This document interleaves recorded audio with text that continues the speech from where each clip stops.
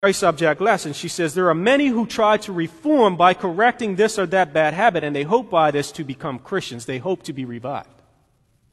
But you see, the problem is, reformation will not bring revival.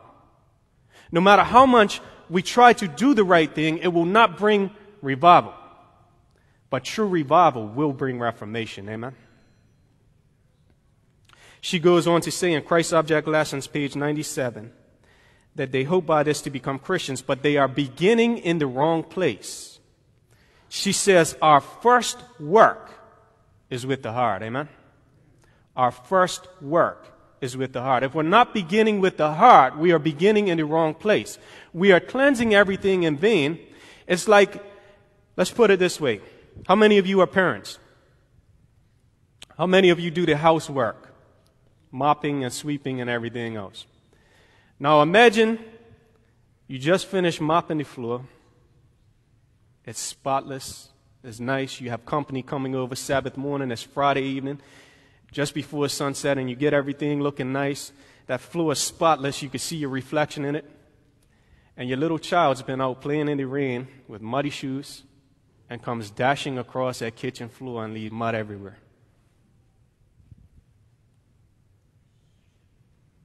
You go back and you mop, only for the child to run the other way and dirty it up again. That's exactly what we do when we try and clean the outside before the heart has become clean. Because we can reform for a temporary amount of time, but we're only going to be spotted and defiled again because the heart has not been changed. Amen? There needs to be a work of reformation and revival, but it begins with the heart. Amen? She says also in Christ Object Lessons, page 315, paragraph 3. This statement is very interesting. She says, many who call themselves Christians are mere human moralists. Many who call themselves Christians are mere human moralists. What is a moralist? Someone who stands for good morals, right? She says, many who call themselves Christians are nothing more than human moralists. They stand for good morals, but the heart has not yet been changed. You see, I know many atheists who are good moralists. But what makes the difference between them and a Christian? A Christian understands that the first work begins here. We must have Christ abiding within. Amen? She says in Testimonies to the Church, Volume 1, page 158. Testimonies to the Church, Volume 1, page 158. Cleanse the fountain, and the streams will be pure. If the heart is right, your words, your dress, your acts will all be right. Amen? Cleanse the fountain and the streams will be pure. If the heart is right, your words, your dress, your acts will all be right. Now, let me tell you something. God has given us health reform. God has given us dress reform. He has even given us Sabbath reform because as so-called Sabbath keepers, we still do not keep the Sabbath the way we should. As a matter of fact, we're told when a man keeps from the heart the fourth commandment, the seventh-day Sabbath, he will keep all other commandments perfectly. That tells me that we have not come to the point where we're keeping the Sabbath perfectly because we're still transgressing in other areas. When we perfectly keep the Sabbath, we will perfectly keep the whole law. We will be perfected in Christ. But we haven't reached that point yet. So the question is, what is it that we're not reaching? What is it that is not taking place? You see, we could preach message after message. We can hold event after event, but if we're starting at the wrong place, all of these things will be in vain. What is it that's going to win souls to the truth? It is when our hearts are converted and are reflecting the love of Christ. Amen. Turn with me to Matthew chapter 18. Matthew chapter 18, beginning in verse 1.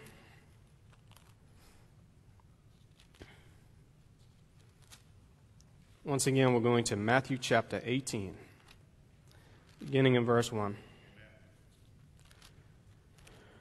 Notice what the Word of God tells us here. At the same time came the disciples unto Jesus, saying, Who is the greatest in the kingdom of heaven? And Jesus called a little child unto him, and set him in the midst of them, and said, Verily I say unto you, Except you be what? Except you be converted and become as little children, you shall not enter into the kingdom of heaven. At such a crucial time, notice what the disciples are still arguing about. Who's going to be the greatest? Who's going to sit at the right hand of Jesus? Who's going to be closest to his throne? Who's going to be the greatest in the kingdom? Jesus doesn't even answer the question. He simply calls a child over to him and says, sit here. And he points to that innocent child and says, unless you're converted and become like this child, neither of you are going to be there in the first place. So I don't know why you're arguing about it. You need a heart conversion first and foremost. And if you had that, you wouldn't be arguing about this. Turn with me to Matthew chapter 15. Matthew chapter 15, looking at verse 8. This people draweth nigh unto me with their mouth, and honor me with their lips, but what? But their heart is far from me. Is it possible to get Christianity down to a science where we can say the right thing at the right time, we can pray the right prayer, we can do all the right things, but for the wrong reasons? Can we do all of these things while the heart is still left untouched? Oh, yes. The Pharisees were masters at doing it. And Jesus said, you clean the outside of the cup, but the inside is still filthy. You clean the outside of the tomb, but the inside is full of dead man's bones. You see, we need to cleanse the inside, and reformation will follow as a result. Amen? We need a change of heart. Now, notice something with me. I'm going to ask that you turn with me to Luke chapter 22. We're going to Luke chapter 22.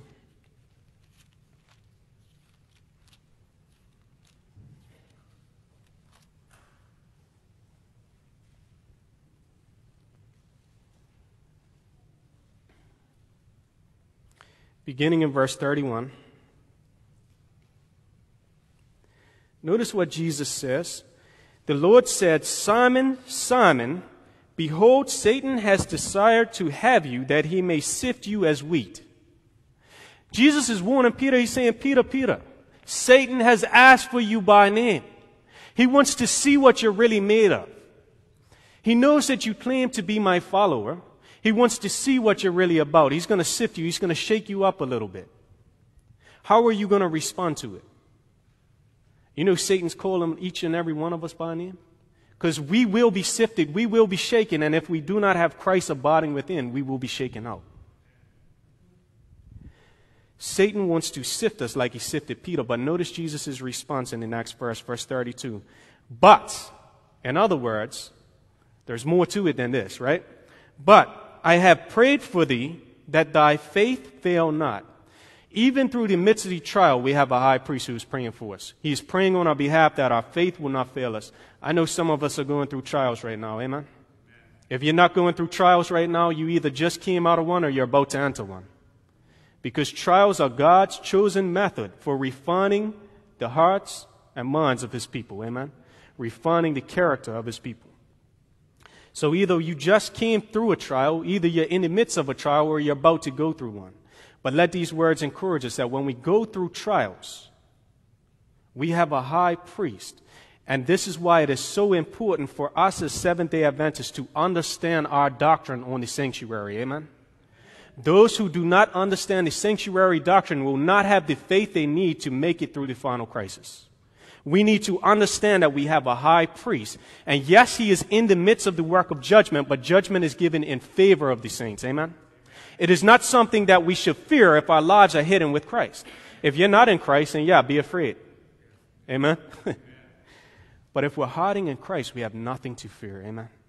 Because judgment is given in our favor. Satan's stacking all the evidence against us, and Jesus points to the cross and says, what do you say about that? I died for him. Amen? It goes on to say in verse 32, but I have prayed for thee that thy faith fail not. And when thou art what? And when thou art converted, strengthen thy brethren.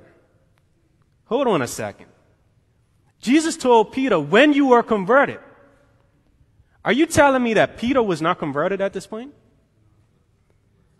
All this time walking with Jesus, Peter still wasn't converted? But what did Peter believe in his heart? Do you think Peter believed that he was converted?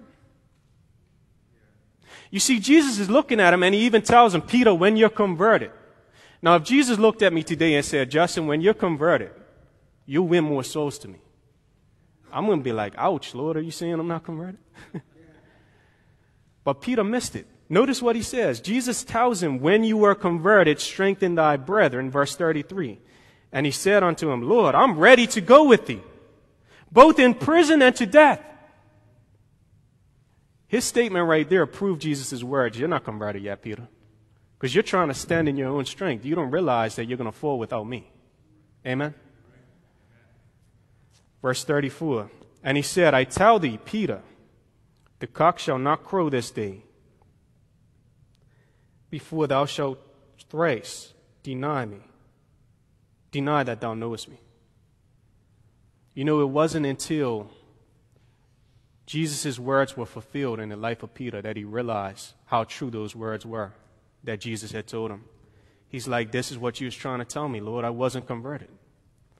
And you know that experience cut Peter to the core.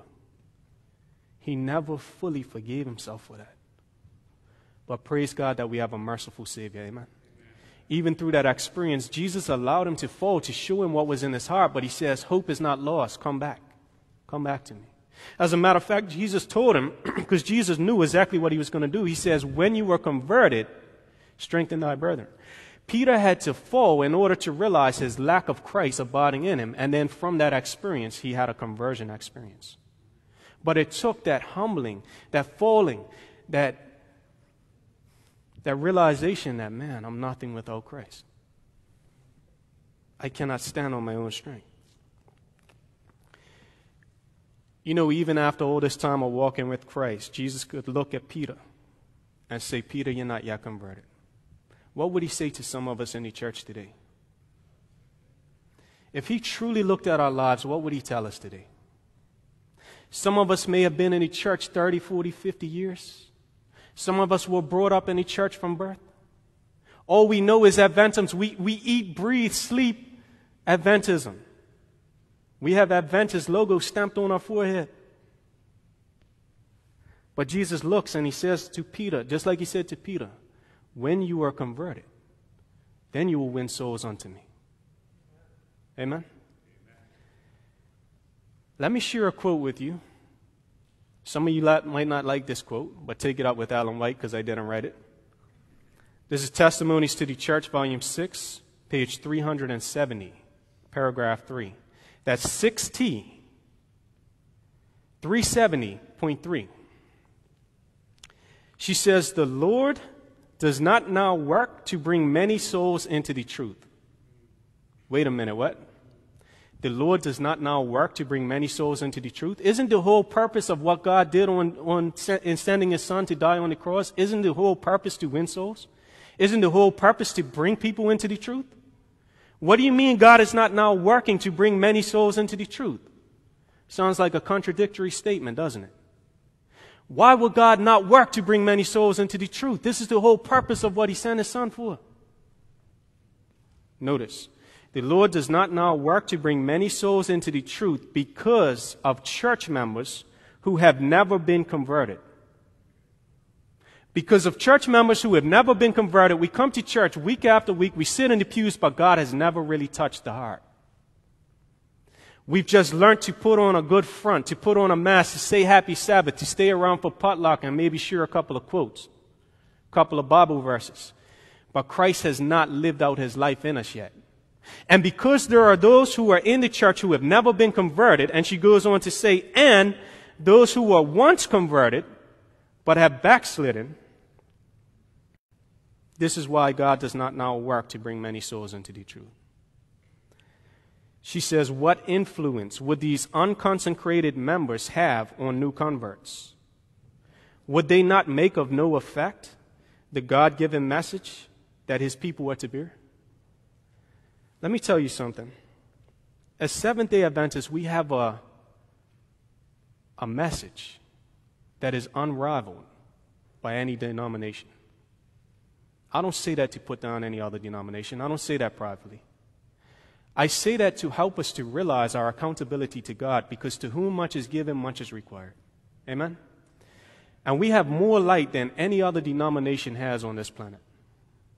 God has given us special insight. He has given us the most solemn messages to ever be given to the world in the three angels' messages. Now, with that being said, we are held to a higher standard and accountability to God. But let me tell you something. Let's say you are in the world and you hear about these Adventists that have the last message that God's people need before Jesus returns. They have the most solemn message ever to be given to the world, and then you go to visit the church and it's nothing like what you expected. And you scratch your head saying, this is the people that hold the most solemn message and they don't even act like they believe it? What is that going to do to your faith? This is why God does not now work to bring many into the truth, because our lives contradict our message. God's saying, once you live the message that I'm asking you to preach, then you will be safe to bless. Amen? Then we will see souls coming in like never before. Then we will see thousands upon thousands entering the truth, entering the church. You know, I go door to door sometimes, and I knock on doors and I talk to a lot of different people. Amen? One time I was in Arizona and I was going around and I knocked on a door. I met a guy named Gerhard, and Gerhard scared the life out of me because it was a very cloudy day. It was starting to get dark. The weather was bad. And I'm out and I'm knocking on doors, and we're in the middle of nowhere in Arizona.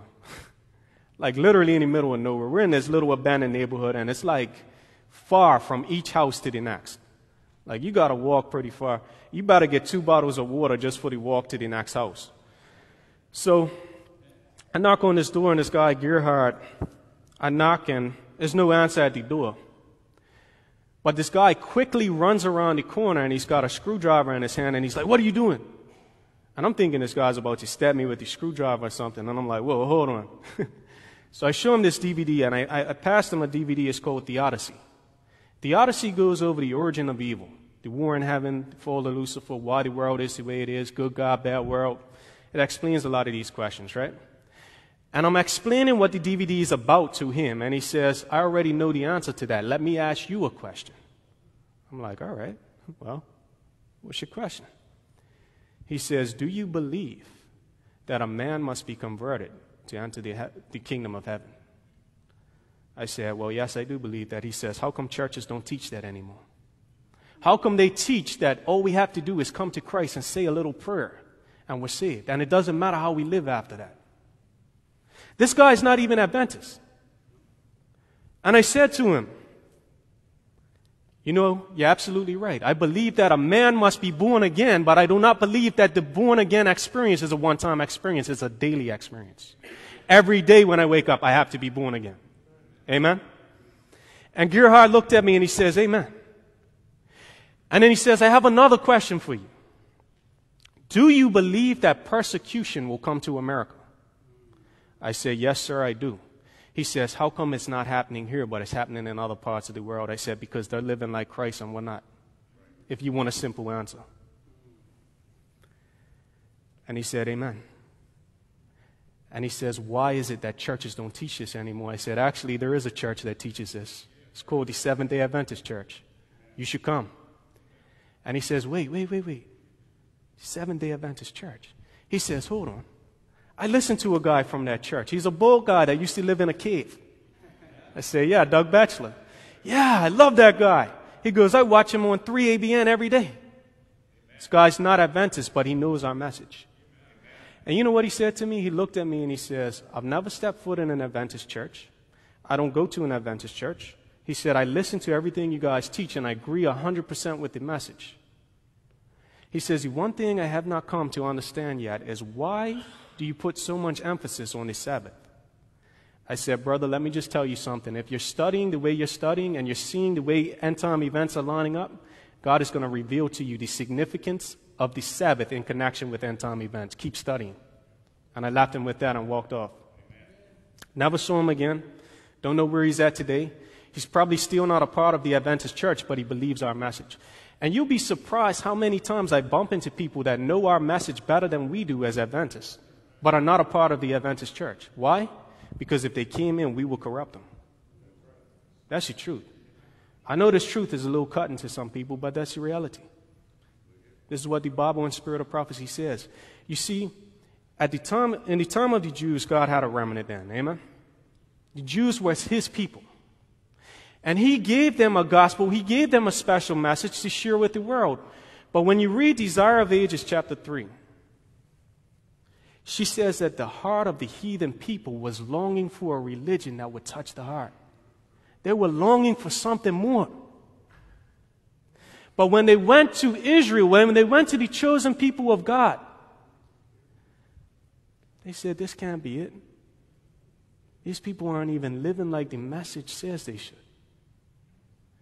Friends, we need to ask ourselves, what do people get when they come and visit our church? Do they see the truth not only preached, but do they see it in our lives?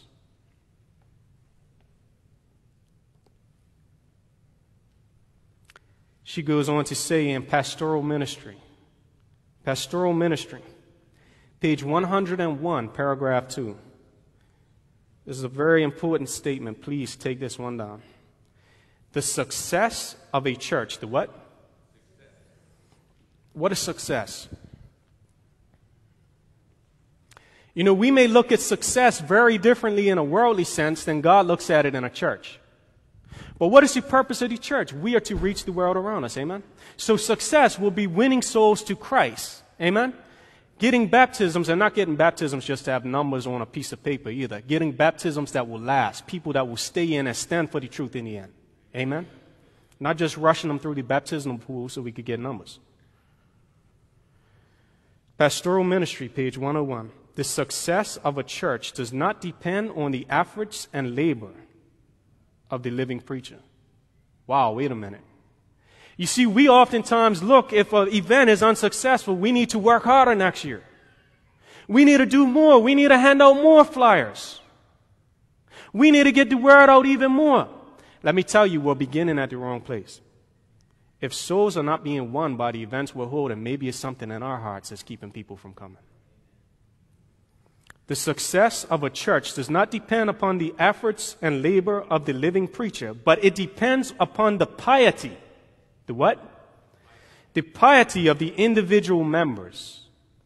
God blesses a likeness to his son's character more than he blesses our labors. Although we should be laboring for him, amen, don't get me wrong. But if we're laboring and we're not reflecting the character of Christ, we're laboring in vain. She says it depends upon the piety of individual members. Now, what is piety?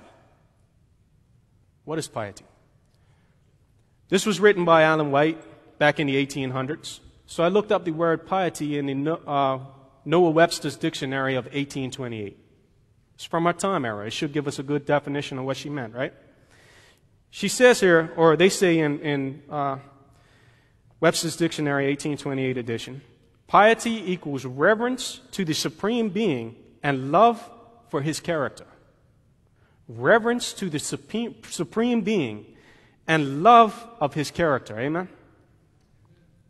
She says piety in practice is the exercise of these affections in obedience to his will and devotion to his service.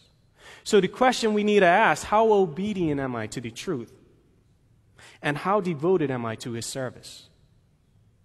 You know, you can really see the devotion of a church when we hold an outreach event and only 3 or 4 people show up. You know, we're good at talking the talk, but when it comes down to it, nobody wants to go out and knock on the door. Nobody wants to win souls for Christ. Why is that? Friends, I'm not trying to rebuke or to be harsh at all. I'm simply trying to wake us up to a deep reality that we need to have Christ abiding in the heart. Amen? And when Christ truly abides in the heart, we will not help but go out and give the message that we have. We will realize the beauty of our message, and guess what? When Christ is truly in the heart, as some people say, all we need to do is preach Christ, it's all about Christ. Well, if Christ is truly in the heart, we would not water down the message. We will realize the beauty of the message that Christ has given us. And we will preach the end-time message, the 3 angels' messages, undiluted by our own opinions, undiluted with the water and the wine of Babylon.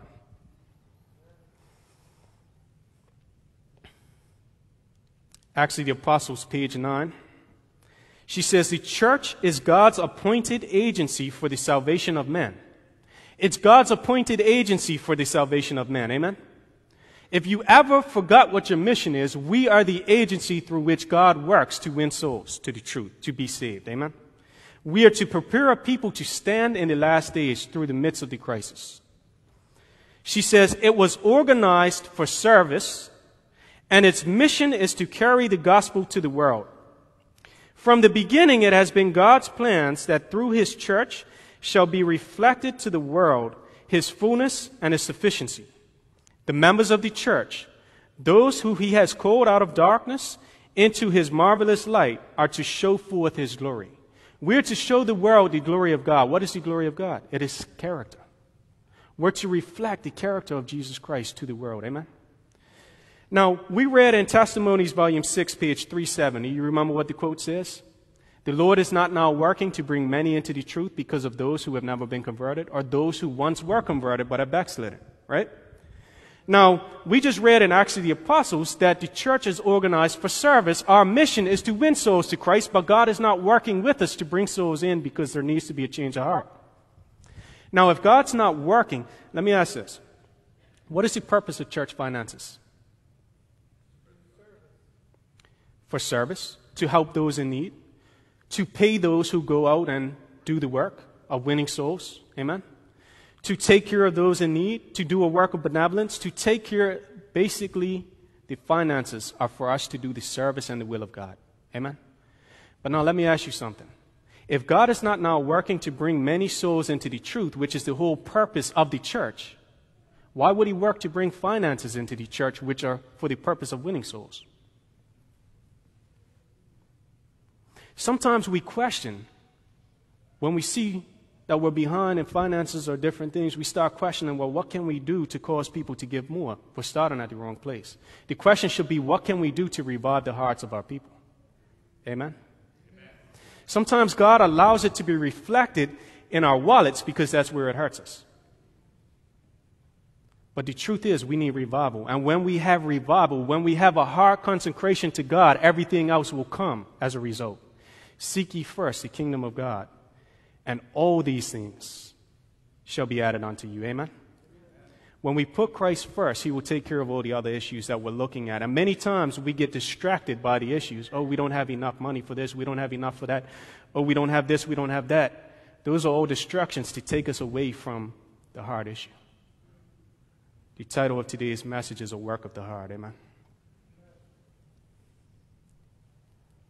God will not bless a church with baptisms.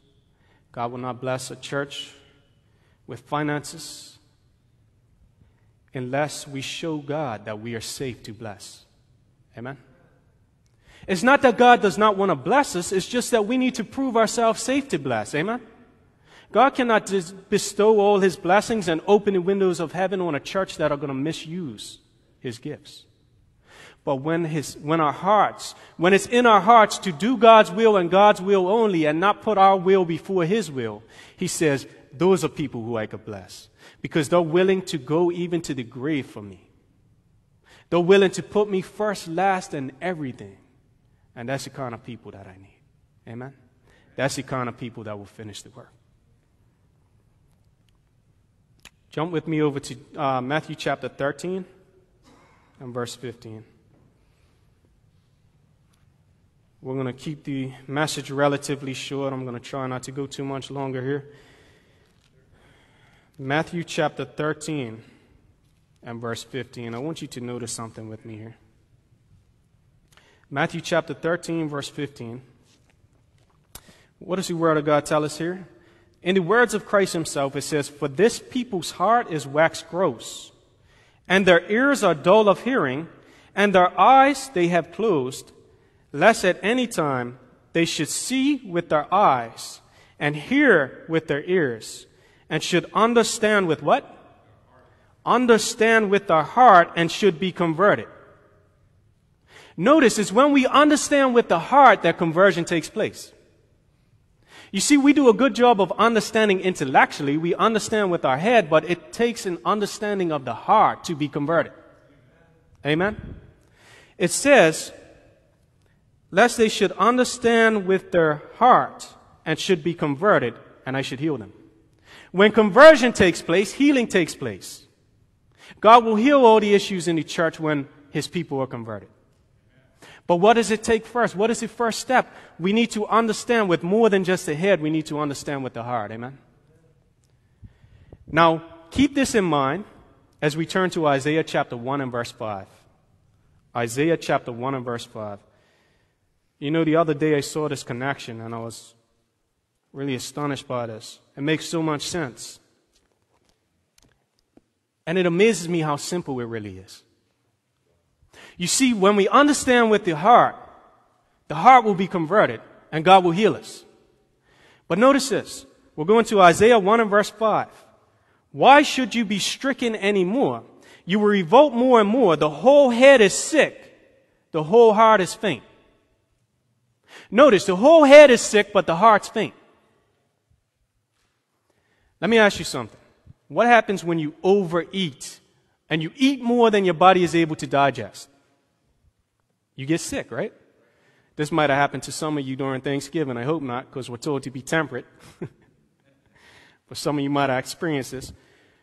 But see, the truth is, when we eat more than we can actually digest, it makes us sick. We can get sick by being intemperate, by taking too much. Now it says the whole head is sick. Why? Because we've crammed the intellect full of information.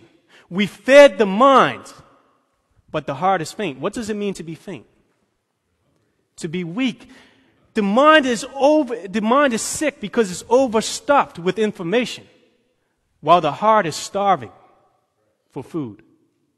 You understand what I'm saying? You see, we have so much information. We have all kinds of prophecy. We have all kinds of information. But unless the truth is making it past the intellect and into the heart, it's all in vain.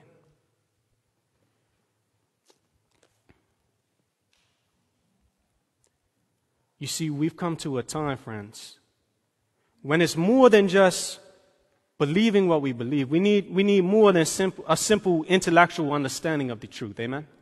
We need to know what we believe. We need to know why we believe what we believe. We need to know where it's found and how to prove it. But not only that, we need to have a love for the truth. And who is the truth? Christ says, I am the way, the truth, and the life. No man comes unto the Father but by me.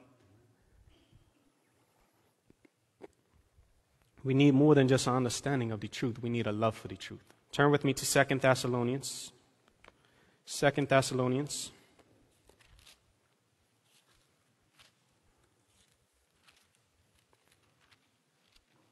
Chapter 2.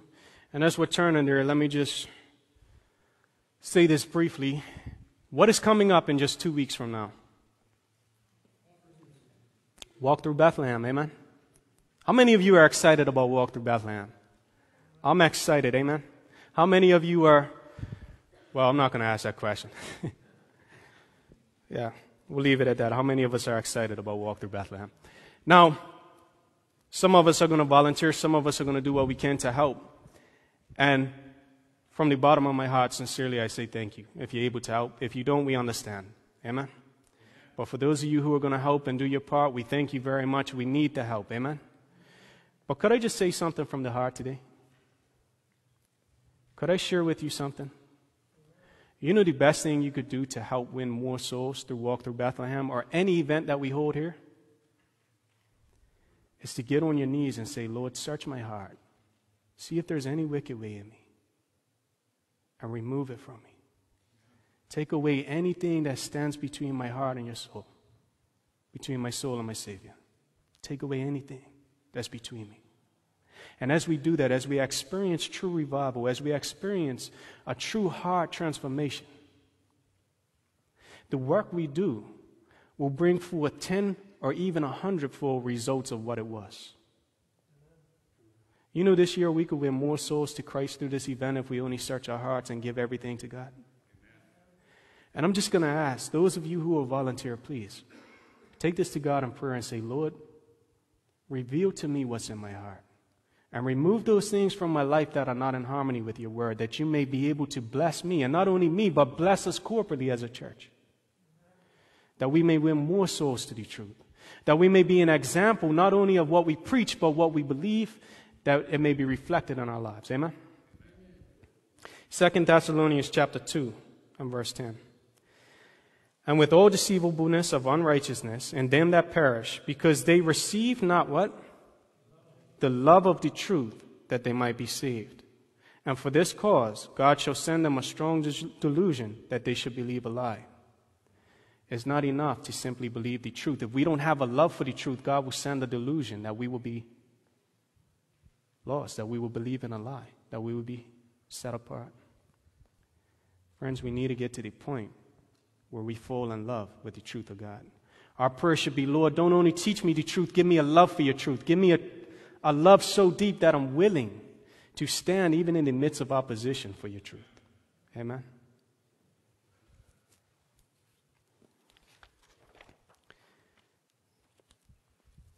We need to get to that point where the love of truth is more important to us than anything else. Amen. I want to read a quote from Steps to Christ, page 78.2. She says, "So those who are partakers of the grace of Christ will be ready to make any sacrifice that others for whom he died may share in the heavenly gift. They will do all that they can to make the world better for their stay in it.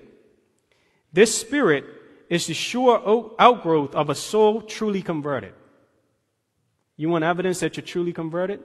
When it is in your heart to help others, that is a sign that you've truly been converted. When you put others before your own desires, that is a sign that God has converted your heart. Amen. She says this, no sooner than does one come to Christ, there is born in his heart a desire to make known to others what a precious friend he has found in Jesus. The saving and sanctifying truth cannot be shut up in his heart. When the heart is truly converted, the truth cannot be shut up in the heart. You will want to preach the truth. As Jeremiah said in Jeremiah chapter 20, verse 9. He says, your word is as a fire in my bones, I cannot hold it back. Friends, when we are truly converted, we will speak those same words as did Jeremiah. We will not be able to sit still. We have to tell somebody about the truth. Amen? And as I mentioned before, we will not water down that truth or add our own words to that truth. We will speak the truth unmixed, undiluted. Amen? Manuscript 152, 1897. Brethren and sisters, God calls upon you, both ministers and lay persons. Who are the lay persons? That's us, amen? Both ministers and lay persons. Listen to his voice as speaking to you through his word. Let his truth be received into your heart, not just into the mind, but into the heart, amen? Let his truth be received into your heart, that you may be spiritualized by his living, sanctifying power. Then let the distinct message for this time be sent from watchman to watchman on the walls of Zion. You see, we can go and spread the message, but the truth is, if we're spreading the message before the heart has been converted, then it's a dead message falling upon dead ears. But friends, when we have had an experience with Christ, when the heart has been converted and touched by the love of God, then that message will go forth and it will do its appointed work. It will wake up people who are sincere and who are looking for the truth, and they'll say, whoa, we are living in a serious time. I better get my life together. And hearts will begin to surrender to God. But it begins with the messenger first. We need a heart transformation that we may be able to touch the hearts of others. How can we tell someone else about how Christ can transform their life if our life has not first been transformed?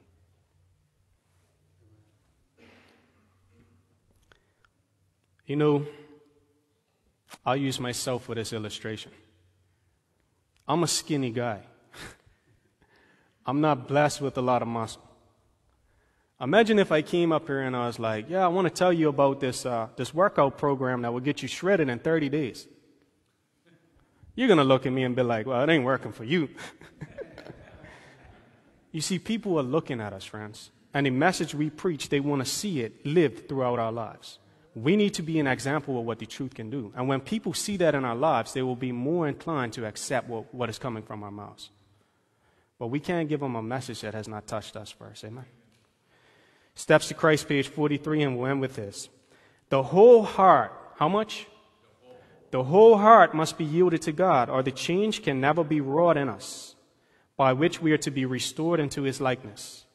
By nature, we are alienated from God. The Holy Spirit describes our condition in such words as these.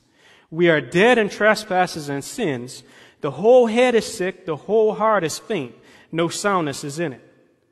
We are held fast in the snare of Satan, taken captive by him at his will. God desires to heal us, amen? To set us free. But since this requires an entire transformation, a renewing of the whole nature, we must yield ourselves wholly to Him. The warfare against self is the greatest battle ever fought.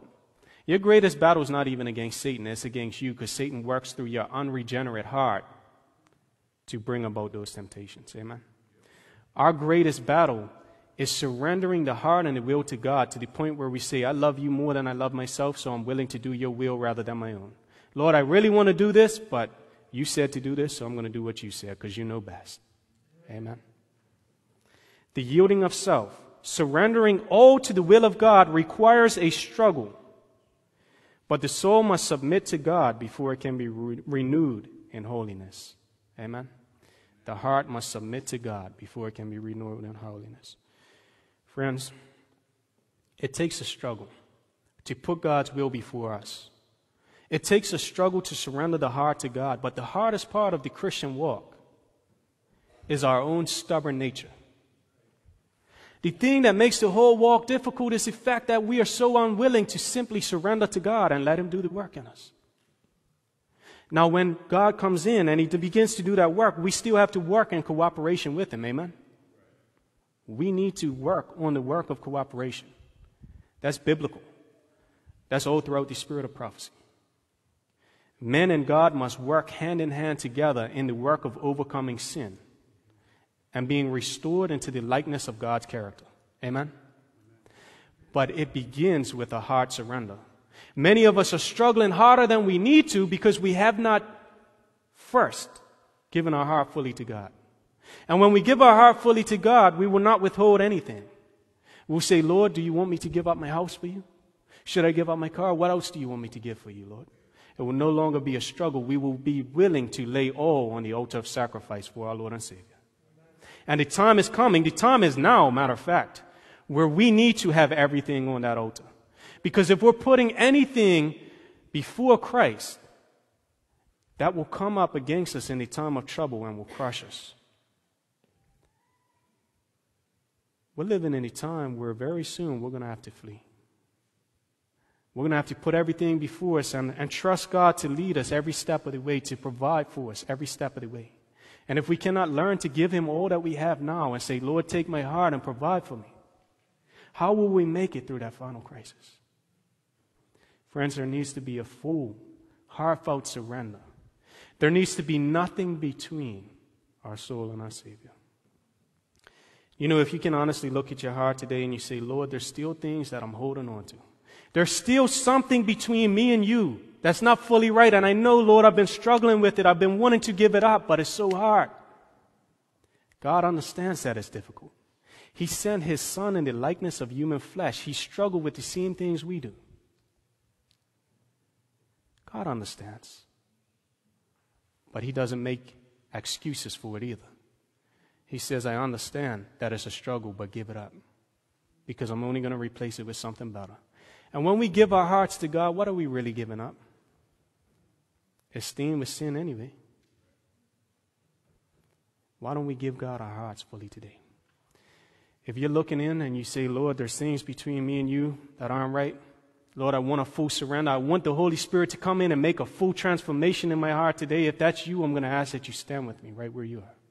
Maybe you're looking and you say, Lord, I've never been converted. Or maybe you're saying, Lord, I was once converted, but I backslid.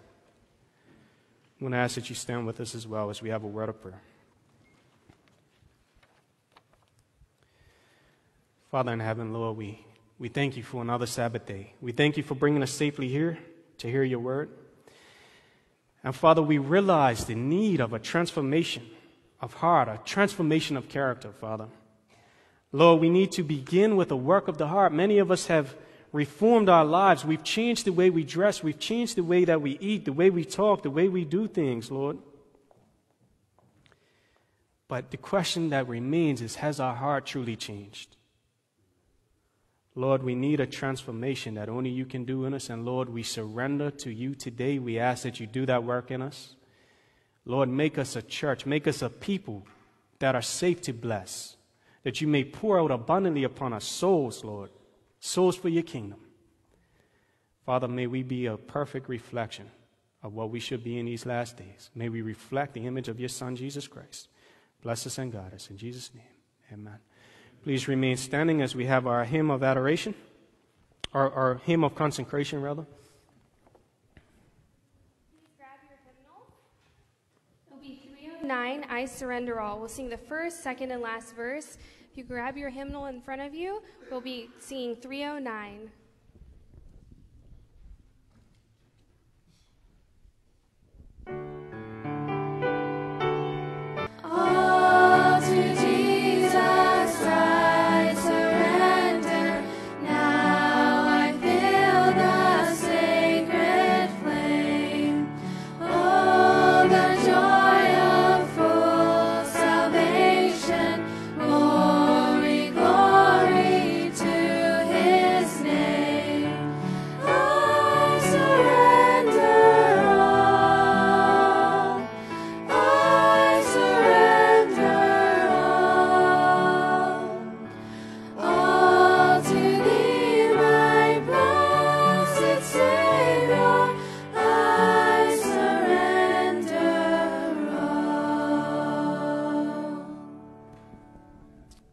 Shall we receive the benediction?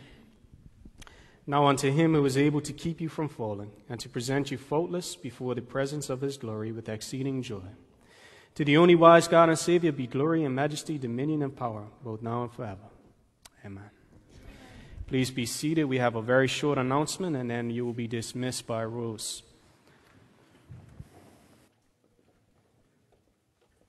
Just one item of church business today we need to take care of. We have a transfer out. It's the second reading. So we need to have a motion for James Steverson to Southside SDA Church. Do I have a motion for that? And a second? Thank you very much. All those in favor? Now, we shouldn't be in favor of somebody moving out, but we'll take it. The deacons will assist you out.